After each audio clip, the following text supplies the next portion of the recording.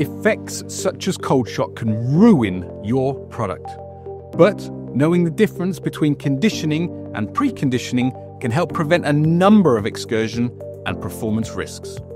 Correct conditioning ensures that all packaging materials, data loggers, and product have reached their defined temperature.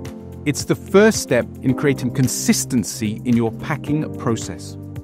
Coolants often need to be taken through a phase change during this stage, but adding coolants to your thermal packaging at their conditioned temperature could cause cold shock.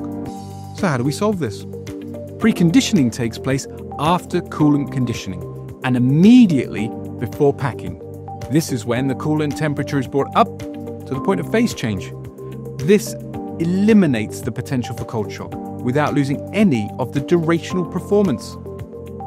To learn more about proper conditioning, visit topathermal.com.